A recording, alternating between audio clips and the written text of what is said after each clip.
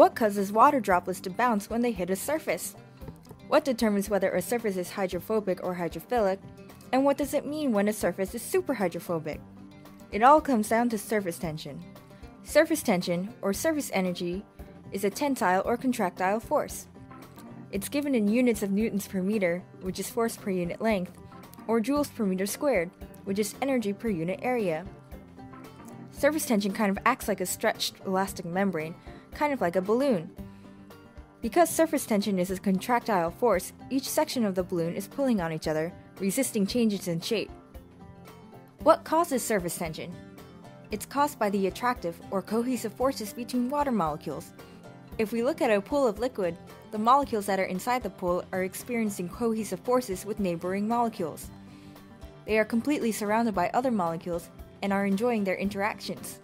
The interactions lower the energy state of these molecules. These are happy molecules. But molecules on the surface of the pool are only surrounded by half the number of other molecules, so they only experience half the amount of cohesive interactions.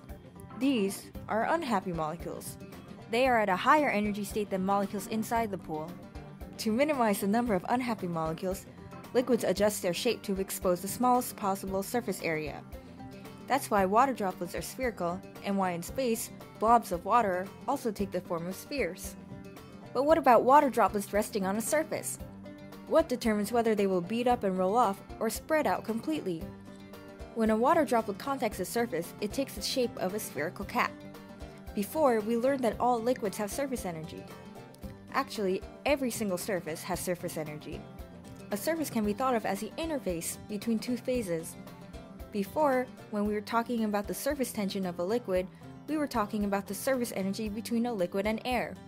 There's also the surface energy between solid and air, and the surface energy between liquid and solid. If we call this angle the equilibrium contact angle, we can do a force balance on the line of contact with the surface. We want to balance the forces in the x direction. We have the surface energy between solid and vapor, the surface energy between solid and liquid in the opposite direction, and the x component of the surface energy between liquid and vapor. Rearranging gives this, which is Young's relation. Young's relation shows that the contact angle that a droplet makes with the surface is related to all of these surface energies. If the equilibrium contact angle is greater than 90 degrees, the surface is hydrophobic. On the other hand, if the contact angle is less than 90 degrees, the surface is hydrophilic. If the contact angle is greater than 150 degrees, the surface is defined as being superhydrophobic.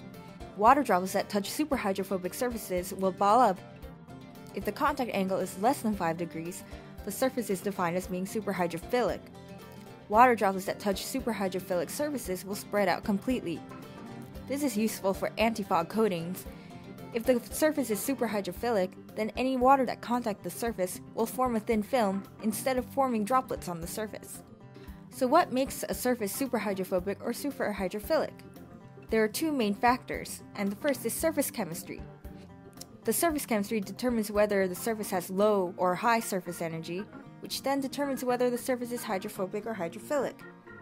Generally speaking, surfaces with low surface energies are hydrophobic, and surfaces with high energies are hydrophilic. Things such as Teflon and other plastics have low energy, while things such as metals have high energies. The second factor is surface roughness. In general, surface roughness will make a hydrophobic surface even more hydrophobic, and a hydrophilic surface even more hydrophilic. Scientists have been trying to determine what kind of tiny structures make surfaces superhydrophobic or superhydrophilic. They've been looking at examples in nature, such as the lotus leaf, to obtain these special properties. There are two different states a water droplet can be in when it contacts a rough surface. To go over these two different models, we will call theta E the equilibrium contact angle, which is the contact angle for an ideal flat surface. We'll call theta star the apparent contact angle, which is the contact angle on a rough surface. These two models were developed by Wenzel and by Cassie-Baxter, and they show how surface roughness can affect a water droplet's contact angle. The first state that a water droplet can be in when it contacts a surface is a Wenzel state. In this state, there are no air bubbles underneath the droplet, and the droplet is in complete contact with the surface. The droplet actually sticks very well to the surface, and it's called a pinned droplet.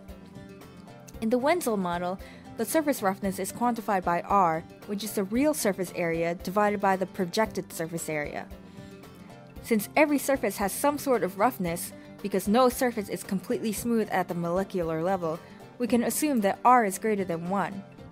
The Wenzel model states that cosine theta star is equal to R times cosine theta E. Since R is greater than 1, the cosine of theta star is greater than the cosine of theta E. This is a very important statement. Let's look at what happens when theta E is less than 90 degrees. If theta E is 45 degrees and R is 1.2, we can calculate the value of theta star.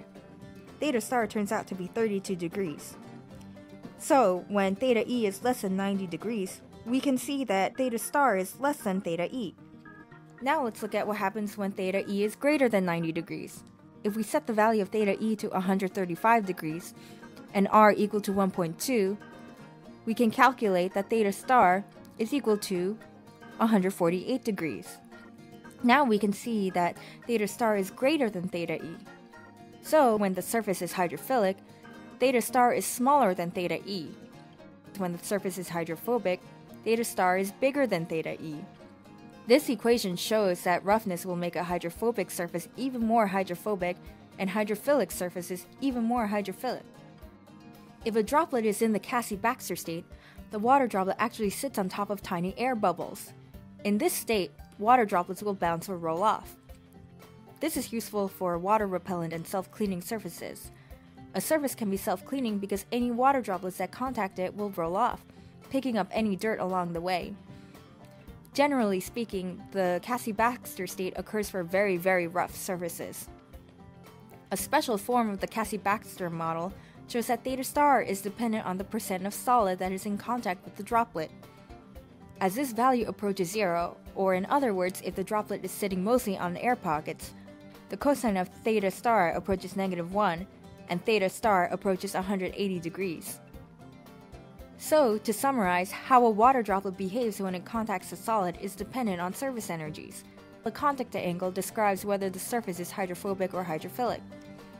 Surface roughness can also cause surfaces to become superhydrophobic or superhydrophilic, as shown by the Wenzel or Cassie-Baxter model. A cool example of how hydrophobicity can be useful is how the Namib desert beetle collects water to drink. This beetle lives in the Namib Desert in Africa. The beetle has a very special back where there are little hydrophilic islands that are surrounded by hydrophobic areas. Tiny fog droplets can collect on the hydrophilic islands and grow to larger droplets. Once the droplets are large enough, the droplets roll down the beetle's back and is collected to drink.